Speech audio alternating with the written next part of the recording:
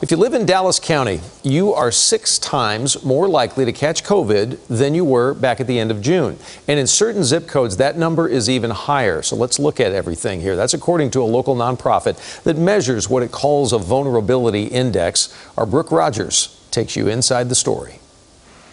Just as the numbers were trending in the right direction, the Parkland Center for Clinical Innovation saw its vulnerability index in Dallas County skyrocket. As the Delta variant started to emerge and now be dominant in our region, we saw a significant increase from June through July. That increase was 600%. Just from the end of June to the end of July. PCCI's Vulnerability Index looks at COVID cases, vaccination rates, age, and medical and socioeconomic conditions by zip code to determine the risk of catching COVID.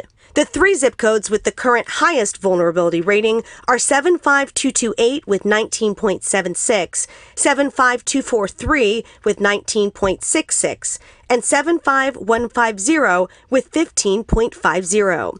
In the most vulnerable zip code, that number has increased by more than 10 times. It's significant. And just when you look at the disease burden, that is 10 times higher. When you look at the percentage of people vaccinated, it's, on average, 20+% lower vaccination rates. While the numbers are climbing, PCCI says they're still far below the peak, which was in January around Cockrell Hill and Oak Cliff, with a rating of nearly 158.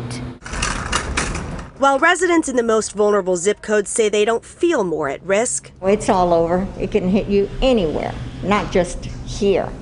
In Mesquite, it can hit you anywhere. MIF says the vaccine is the key to a lower rate of vulnerability. Get vaccinated as soon as possible. That is the one thing that you can really control for yourself and your family. Brooke Rogers, CBS 11 News.